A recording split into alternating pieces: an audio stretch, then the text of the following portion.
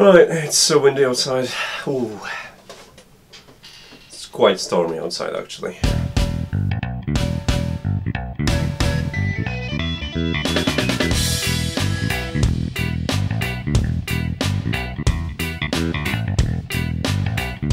Hi, I'm Matt and this is NotEnoughTECH. I know, I've got an idea. What if you could link RF signals, the one that use 433 MHz radius, to your IoT home automation setup? I guess I'm in luck, but because I've got from Banggood the Sonoff RF bridge, and well, I guess I was slightly mistaken to what it does and what it cannot do. And I guess this is the purpose of this video, to explain what you can do with Sonoff RF bridge and probably what you can't do. So if your home setup uses RF signals like the one coming from this RF remote, which is quite neat, or maybe a Sonoff basic R3 RF, or even a dimmer, which I spoke about, this is dimmer D1 from Sonoff as well, which I spoke about it in here, then you could use RF bridge to link these with your IoT setup. Now there is a small problem. Apart from this remote, all devices are already connected, so when would you use RF bridge and why? I have to admit, at first I was slightly mistaken to what RF bridge is supposed to do. In my imagination I could use any RF signals to translate it into EWLink app connectivity, and yeah, you probably discovered the flaw in my thinking. So, to clarify, what you can do with RF bridge is to use existing Sonoff devices that actually support that technology and integrate them with an EWLink app.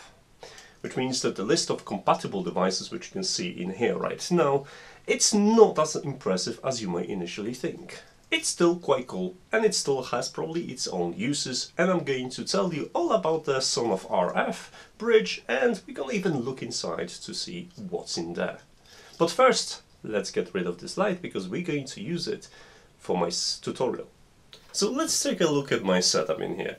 What I've got in here, it's a RF Sonoff Basic. This is R3 version. I've talked about R3 version before, so if you want to know more, just there's a link in here for you. This is obviously linked to my light, and this is a Sonoff Basic, so you probably know already how it works. You've connected them before. Now what's different about this particular Sonoff is that it's not actually linked to my EWLink app. It's only connected to this remote, so there is no smart connectivity going on whatsoever. I can obviously use the A button in here to turn the light on, and I can press it again to turn the light off, and that will work just fine.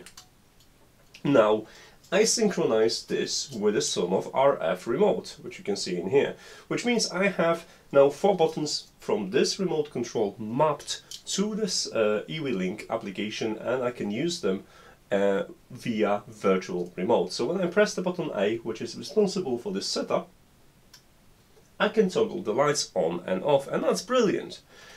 Because right now, even though this setup isn't connected to my local network, I can still operate it via EWLink app from wherever I want. So this is the basic concept, and that's how a Sonoff RF works. It will receive some signals from Sonoff devices, and you'll be able to use them in the EWLink app. Sonoff RF, despite using 433 MHz radio, has a limited options in terms of what you can connect to it. And if you go to the Sonoff RF bridge and then try to devices, you'll see that you have a support for up to 4 buttons, the remotes. There is a curtain remote and alarms for all the doors and PR sensors. If you go to scenes, you'll see that you can use the RF bridge to trigger something or to perform an action. And in the triggers, you'll see that RF supports something that is called alarms. However, they mean the door sensors or the PR sensors that you can use and send signals via RF. Now, if you go to actions, you'll see that you can perform certain actions with Sonoff bridge. And in this case, I have the buttons enabled, so I can actually trigger one of the buttons in here using this device when the remote isn't present. Due to hardware restrictions, Sonoff RF comes with a memory for 16 different RF signals, which means a remote like this with 4 different buttons would count as 4 different devices because I have 4 different buttons. So in total you could use 4 remotes or make combinations of one remote and a couple of other devices. Let's go through the setup process and then we're gonna open it up and see what's inside the Sonoff RF bridge and is it possible to use it with test motor. We're going to start obviously with connecting the Sonoff device, so plug it in or use the pairing button if you can't see the device blinking in this pattern. Once it's blinking in this pattern, just go ahead and add it using a quick pair option in your eWeLink app, provide your 2.4 GHz network details, and within a couple of seconds you should see the device being added to the list. I'm just going to name one, and once it's there I'll be able to use it and pair it with my remote. So to pair the buttons individually, you just have to hold it until it beeps and then long press and hold the button you want to pair like this. You'll hear another beep, and do it for every single button you've got in there or another device if you have alarms.